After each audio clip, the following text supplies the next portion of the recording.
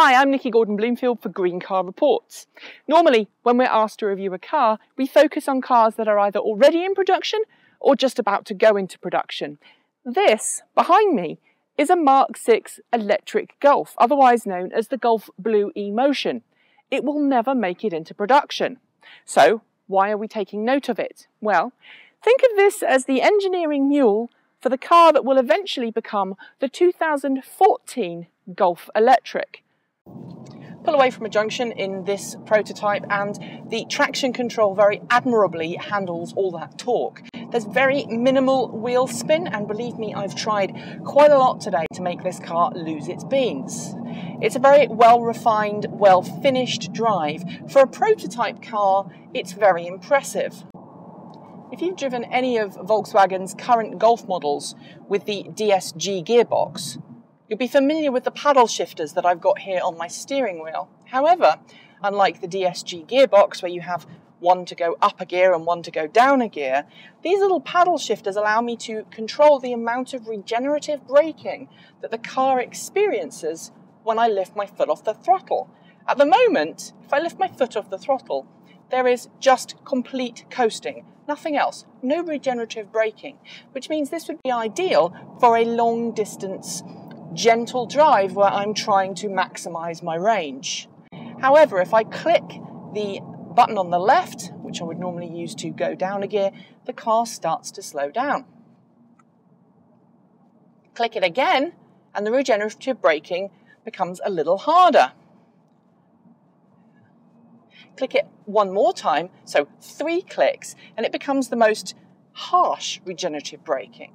And in this mode, it feels very much like the regenerative braking that you'd find on something like the Tesla Roadster and also maybe the Mini E prototypes. And it makes it possible to drive this car with just one pedal. However, Volkswagen has acknowledged that if your regenerative braking is very abrupt, as I'll make now, quite severe regenerative braking, I'm slowing down just on regenerative braking at the moment.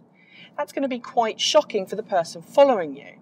So Volkswagen has decided that in its most extreme setting, lifting your foot off the throttle and engaging regenerative braking will mean that the brake lights on the back of the car illuminate. That is a new feature and one that I've never seen in an electric car of this generation before. And it's a welcome addition because I think it's a safety feature that has been missing to date. Alongside the plethora of ways that Volkswagen lets you control the regenerative braking of this Blue-e-motion Golf, it also allows you multiple ways, of controlling the energy that you consume. Let me explain. Like most electric cars on the market today, there is a normal mode and an eco mode. In normal mode, you have access to the full 85 kilowatts of this car's electric motor. In eco mode, it gives you the restriction on how much power you can use. You still have a kickdown function, which simulates the kickdown that you'd find in an automatic gearbox and gives you temporary access to all of that power should you need it. But for the rest of the time, it's restricted. In range mode, this car restricts everything.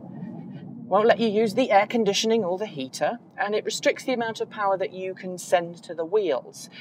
In that mode, obviously, you're going to get the best range, but I haven't really driven in that much because, well, quite frankly, with the addition of this regenerative braking setup, I haven't felt the need. So what do we have here?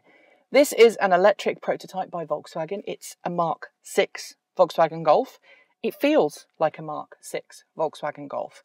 The difference is that this car shows us what the Mark 7 Golf could be when it launches in just over a year's time.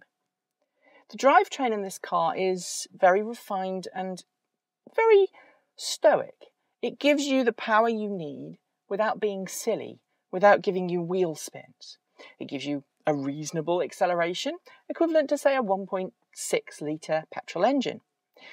But perhaps the most innovative feature in this car is the way that you can select the regenerative braking. This is a very promising start, Volkswagen. Please keep it up. This has been Nikki Gordon-Bloomfield for Green Car Reports.